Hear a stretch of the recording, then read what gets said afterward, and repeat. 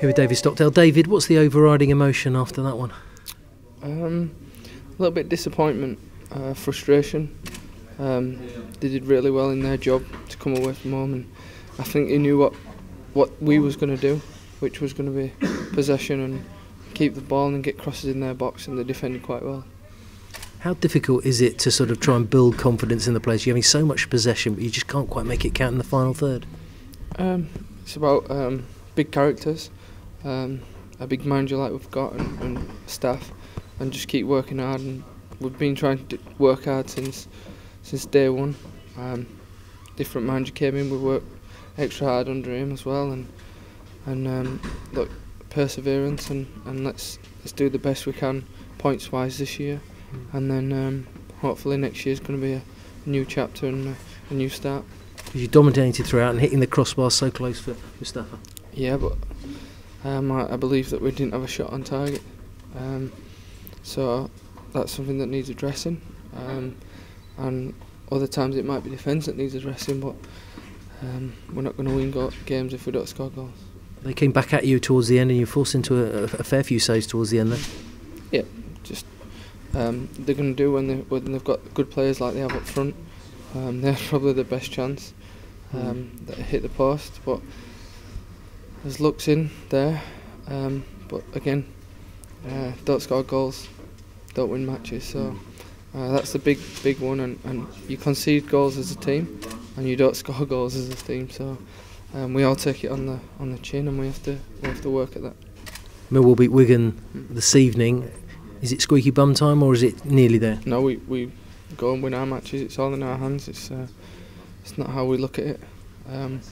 You got to think about it in your own personal perspective rather than worrying about what's happening behind you, because we've got Wigan to go play and they're fighting, and then 2 hard games.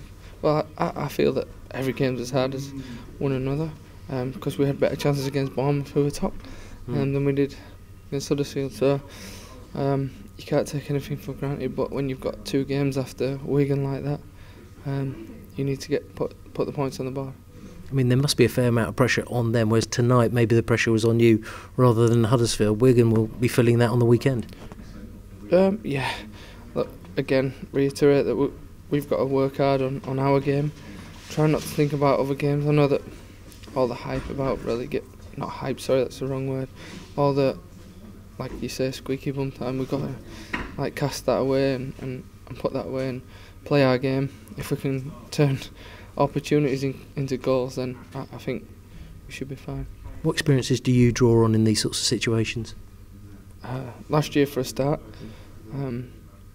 it's a bit different in the Premier League. I mean, there's a lot more TV coverage, and obviously we went down last year, but we put a really good fight up, and it's about being men really, and it's not just about the 11 players that are playing. It's a football club. It's a family club, and it wouldn't just affect you. It affects the tea lady, the manager, the chief executive, the chairman, and the kit man. So you can't be selfish in these situations, and that's what pushed me on last year to play good football. And unfortunately, we just weren't good enough last year. But this year, I think we are good enough. It's just we haven't been clinical. That's the best way to put it at times.